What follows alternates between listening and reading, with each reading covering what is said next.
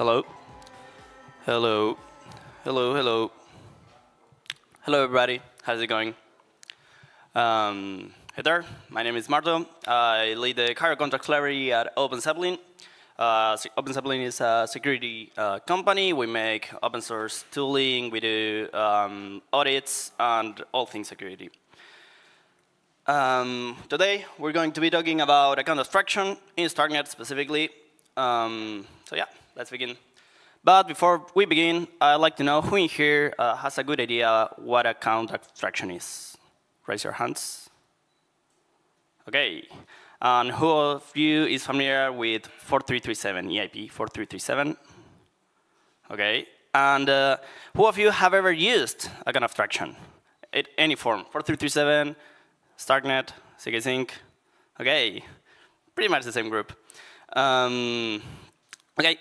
That's good, because today we're going to be talking about what account abstraction is, how accounts look in Starknet, a brief comparison with EIP 4337, and then a few updates on the state of the art of things and some challenges, the future, whatnot. So there's lots of pictures of my cats. I hope you enjoy them. What is account abstraction? Basically, it means abstracting a few aspects of accounts, like signatures. This means validation of transactions we send through. Abstracting fees. This is paying with any token, letting someone else pay transactions for you. And abstracting nonces. Nonces. This is to prevent replays. Today we have sequential nonces, for example, in Ethereum, in many other networks. And the idea is to have different strategies to prevent these replays. In many different ways. You can have parallel nonces, non-sequential nonces, whatever you want, as long as it protects you. What this gives us is, first, better security in the form of prevention. We can set limits on our transactions, like maximum amounts of funds we can send daily. We cannot restrict transactions to be sent to just a set of addresses we deem secure. We can have multi-signature approvals. This is, for example, having 2FA, having your, for example, who of you have ever used Nosy Safe or any other multi-sig? That's better. OK, it's basically the same, having multiple signers, or maybe having your phone and your ledger send out approval before sending a transaction. You can have guardians. This is someone else that's helping you with this process. An alert system. Say that there's a monitoring system telling you there's a vulnerability or some suspicious activity on a given contract. It can alert you and prevent you from sending that transaction. You can always send it through, but it gives you an extra set of warnings. You also can have security. This could be freezing your account if something is going wrong. You can have social recovery, having someone else help you recover your account if you lost your keys or whatever. And this could be key rotation, which is you lost your keys. Instead of migrating all assets and privileges to a new account, you can simply change the key and you're done. This also gives us better UX. We can have session keys, custom digital signature algorithms, pay with any tokens, getting sponsoring on your token, on your transactions, having expiring transactions, recurring payments for subscriptions, lots of things. Now, Starknet specifically. The first thing we should know about transactions in Starknet is that all of them are targeting an account contract. There's no EOAs. So you're always sending a transaction that starts in an account. And the flow is usually like this. The user sends the transaction to the sequencer node. The sequencer node checks that the nonces are valid, that you have enough funds to pay for this transaction, and then it runs the validate function. The validate function is to tell the sequencer whether it can charge gas on this account or not. Usually, this has, in order to avoid transactions that are not valid taking too many resources from the node and prevent denial of service, what we do is to limit what this validate function can do. For example, it has a hard gas limit. This is there's a given set of steps you can execute before getting out of gas, but without paying it. And if everything goes well, you can execute the execute function, which is the actual transaction.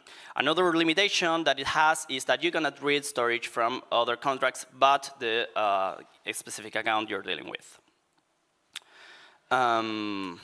So there's a question. If every transaction starts with an account, how do you deploy an account in the first time?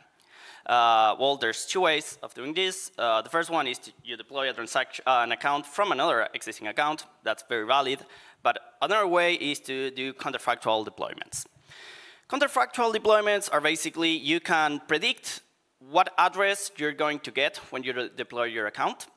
And so you can send funds to this address first, and then you can call a specific transaction on this, send a specific transaction to the sequencer that can run the validate deploy function. And if everything goes well, then it charges gas from the account you previously funded, and there you go. One thing to note is that this is very similar to EOAs. External EON accounts also require you to send funds before you execute your first transaction. So with this in mind, we can talk about the specific interface of how accounts are in Starknet today. We start by defining a call struct with a toSelector and call data that represents a call to a specific contract. And with this, we can build our execute and validate functions that take an array of this call.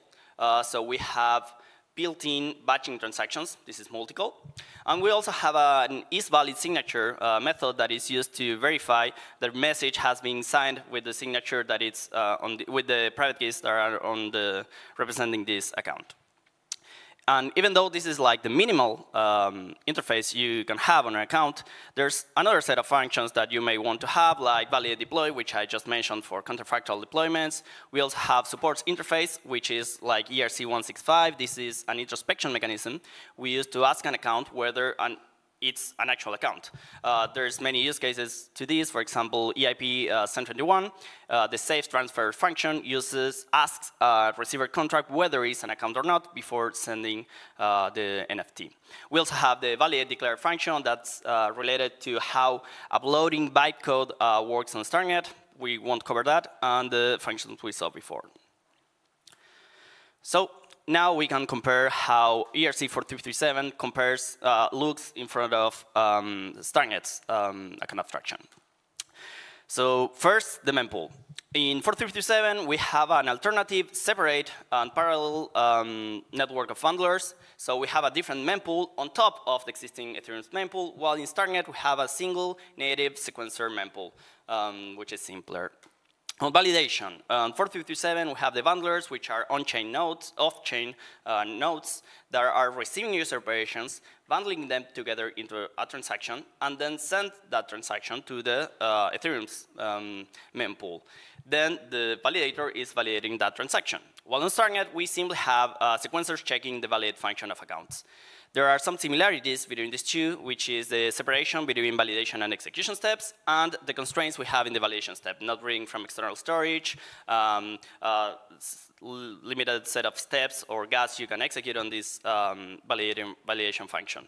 This is because 4337 was a huge inspiration for Starknet's model, so it's no surprise that they're similar.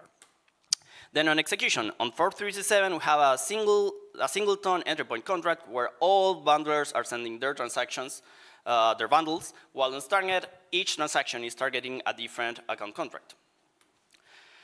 So by now, you may see that ERC4337 and accounts on Starknet are very, very similar, but Starknet, since has been influenced by 4337, has the opportunity to be a bit simpler. It doesn't have an alternative network. It has less layers, and also transactions are easier to decipher and inspect by users, blog explorers, front ends, whatever, because they're a bit more explicit on what they are.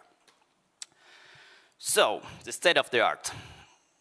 Right now, there's a living standard that it's still in development. This is being developed jointly by OpenZeppelin, Argent, and recently Bravos also joined the discussion.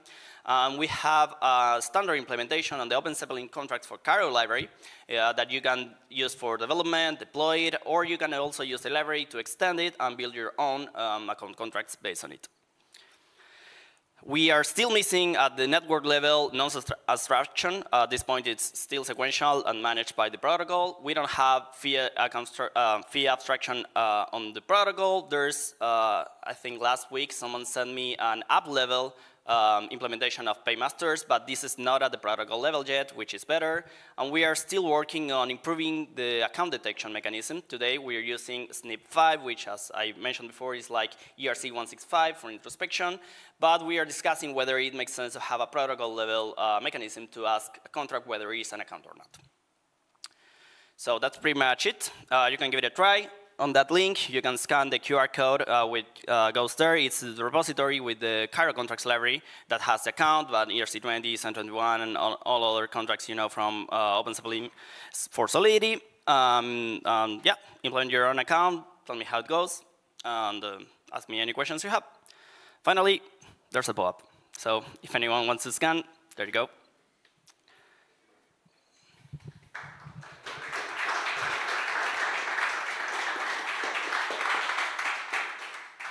Yeah, if anyone has some questions, we have some minutes to answer those, so feel free to ping me.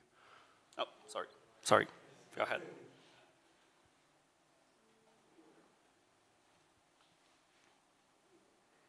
Any questions, guys? Okay, so I guess the speech was clear. Thank you. Thank you very much.